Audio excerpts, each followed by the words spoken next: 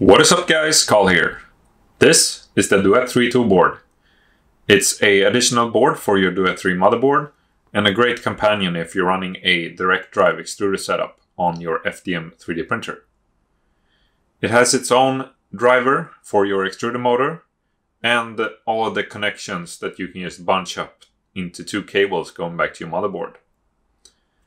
It's a neat board, but there are some things that I think can be changed, and I would like to share my opinions with you. So let's get in a bit closer, see what I think, changes I made, and what I would like to see in the future. So let's do it. So going up close and personal, you can see it's a small little board spanning 47 by 54 millimeters. Comparing that to a NEMA 17, you can see it's something that easily would fit on a direct drive setup. It has a ARM Cortex processor to control everything on the board and a dynamic driver for your extruder motor.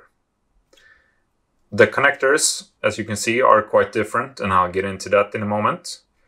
But I believe it comes with 10 different connectors, so you need to factor it in, and it's not something that's usually done on the motherboard itself. But power in is 12 to 32 volts. And this is for your CAN connection, so your data is connected here. You have two fan ports, one with PWM control. You have your heater connector. You have two ports for your temperature sensor, and also two for additional things like a end stop, or if you want to have something otherwise, or filament sensor or so on. Comes with also a connector for a C probe, so you can have a lot of things connected to a smaller board and just two wires going back to your motherboard. So as mentioned, I've done some changes, as you can see, and comparing to the standard setup, which comes with these, I believe, Phoenix connectors. I'm not sure that they call them that, but those are the ones that usually makes them. What I don't like about these is that they have really small screws up here, and it's easy to break the connector down here if you screw on too tight. So sure, it might be a bit more secure if you have your connections screwed down instead of having a connector. But these JST PH connectors are really strong, and they also have these little holes for clasps as well. So you need to really get stuck or pull something to make them come loose. And as mentioned, they have 10 different connectors, which I see as an issue from a product management standpoint, because what you want to do is keep the bill of materials low. So adding all of these connectors, you have more bill of material, and it also creates some annoyance for hobbyists like me, because they haven't used these CH connectors from also JST. So I can understand that they want to reduce the size of the board, but these connectors, I could pretty easily replace them with these JST connectors. And sure, you need to desolder them and probably lose warranty, but it's an easier setup. I didn't manage to replace the heater connector with a VH, I think these are called.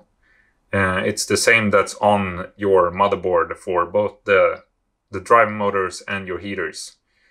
Of course, it's not a good idea to have exposed pins on an output, because if those two short together, that's not good. But on the wiki for these, they do tell you to add a fuse from your motherboard.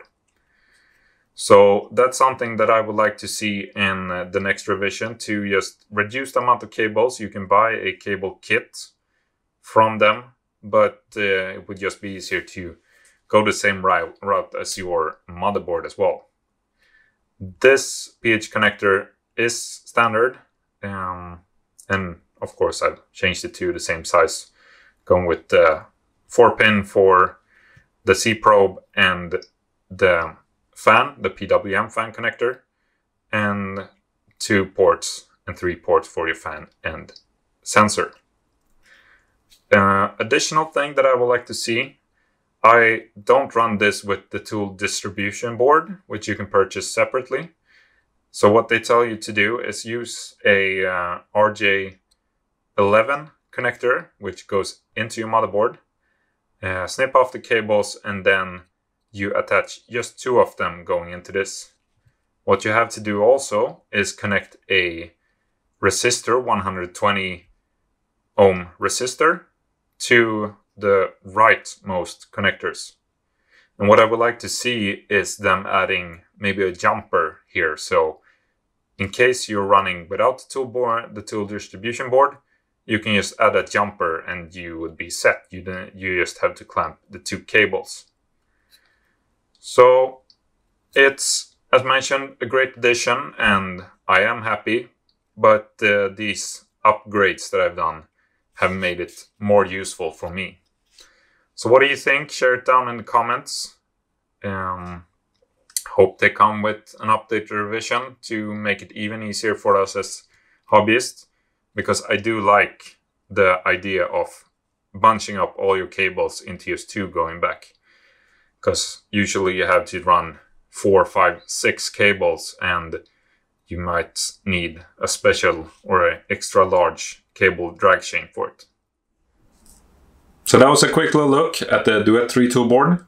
Again, a great little companion, especially if you're running a direct drive setup, and I think it will only get better in future revisions. Do you have any thoughts and comments? Please share them below, and I'll see you next time.